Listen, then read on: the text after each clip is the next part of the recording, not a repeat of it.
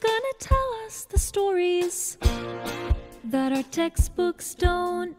Tales of love that's stay blurry, 'cause our courses won't ignore the way they're designed to erase the past, to keep good intentions secret, to force a mask. Too many handwritten letters signed to my dearest with love, all pulled from their papers, ripped out as cover-up to disguise endearment as friendly notes.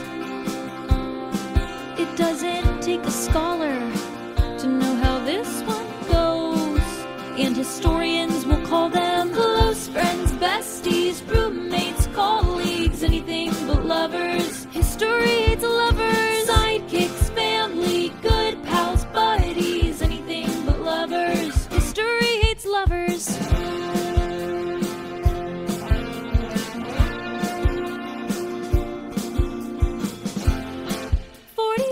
Living together, wearing the same wedding bands, 2 kids and a golden retriever.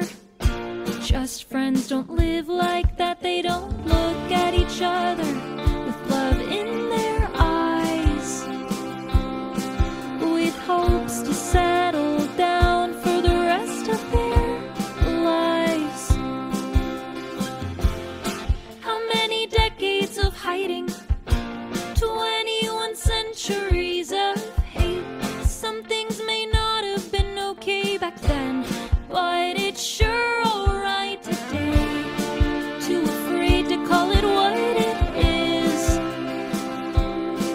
It doesn't take a scholar to understand this, and historians will call them close friends, besties, roommates, colleagues, anything but lovers. History hates lovers, sidekicks, family, good pals, buddies, anything but lovers. History hates lovers.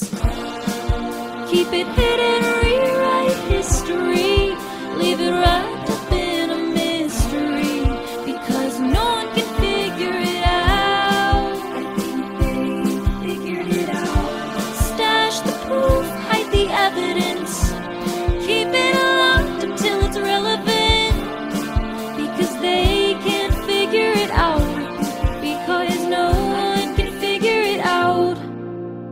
I think they figured it out, and historians will call them close friends, besties, roommates, colleagues, anything but lovers. Sidekicks,